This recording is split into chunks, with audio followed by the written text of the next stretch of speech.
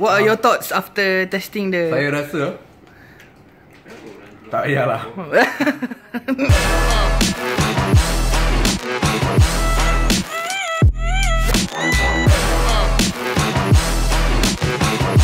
Yep. Hari ni punya vlog tak ada workout punya shots is because, well, I have a little bit of a plan workout punya shots in the vlog. So probably tomorrow or the next day. Tomorrow masih biasa sambung. So apa yang aku pakai hari ni is Mr. Olympia 2014 punya shirt and some jeans from brands.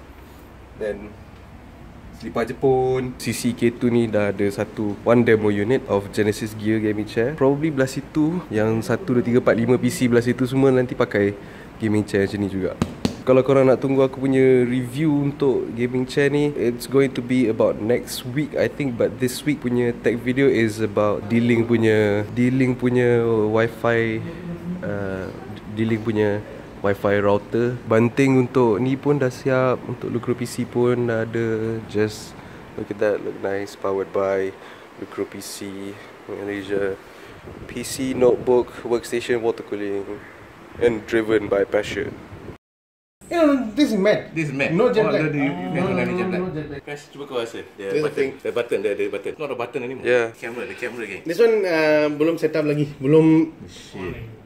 Oh no, on sudah, tapi belum masuk SIM card. No, this one I open. Oh, dia ada macam ada haptic feedback throughout the phone itself. Dia punya button ni. Dia boleh set lah masa.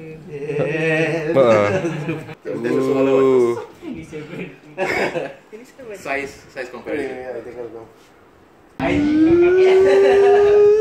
The only guy around here still use iPhone.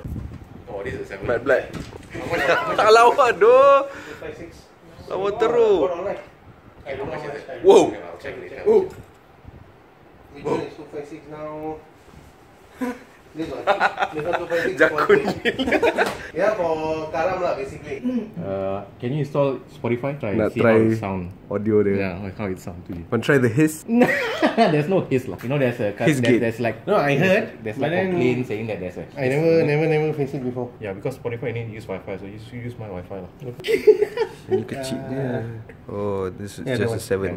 Fast. This one is 3 GB RAM. This one is still 2. Oh, macros, man, macros. What are your thoughts after testing the... Saya rasa tak payahlah.